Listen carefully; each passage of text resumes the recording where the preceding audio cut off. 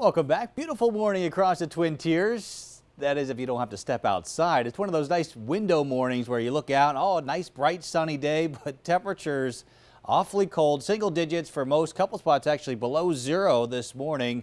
It's going to take a little while as we progress through the morning to warm things up, only up to 11 by 9, but heading into the afternoon hours, we'll do a little bit better. That strong March sunshine will certainly help, but again, frigid start both above and below zero this morning. Officially at the Elmira Corning Regional Airport, 3 above. Wasn't a record. The record is 8 below zero, but it's the coldest we've been in almost a month.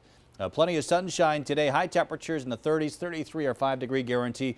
More clouds arriving tomorrow. Rain likely by Tuesday. And by, again, early next week, we're talking temperatures well above average. So big jump here as we go through the next 24 to 48 hours.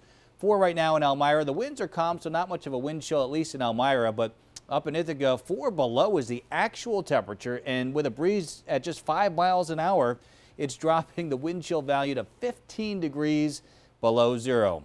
Other temperatures across the area right now, a lot of single digits out there. 7 below, that's the cold spot over in Bradford, Pennsylvania. Williamsport at 11, Syracuse checking in at 2 above zero. Locally here in the Twin Tiers, couple pockets below zero still. Spencer and Ithaca single digits below zero. Elsewhere, a little bit warmer, but not by much. 1 above in Corning, 3 right now in Wellsboro, and 3 in Hornell. So heading out to church this morning, definitely want to throw on a heavier jacket because, again, we haven't seen temperatures this cold in a while. Now, yesterday morning it was 7 above, but you had to head all the way back to February 9th to see temperatures rivaling where we are this morning. A few clouds drifting across the Finger Lake or the Great Lakes right now, and this cloud cover will head our way by mid-afternoon, so just a few clouds by then. But until then, a lot of sunshine, and notice by 1 o'clock we're already up to 31 degrees.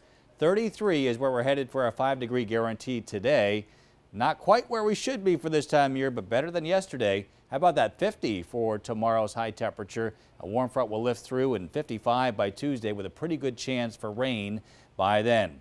Let's map out that precipitation for you here. Nothing to worry about for today, just a lot of sunshine and temperatures into the 30s. Tonight, some more clouds head our way. We initially drop off into the teens for lows, but then bump them back up here through the overnight period late tonight.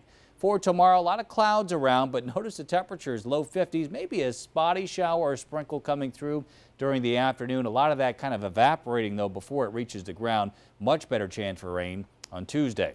33 is where we're headed today. It'll take a while, but we'll get there. 15 for a low temperature tonight, partly cloudy skies. First warning 7-day forecast showing much warmer weather moving in early next week. Look for rain showers, pretty good bet Tuesday. We're dry Wednesday and Thursday, and then some mixed rain and snow showers towards the next weekend with temperatures in the low 40s.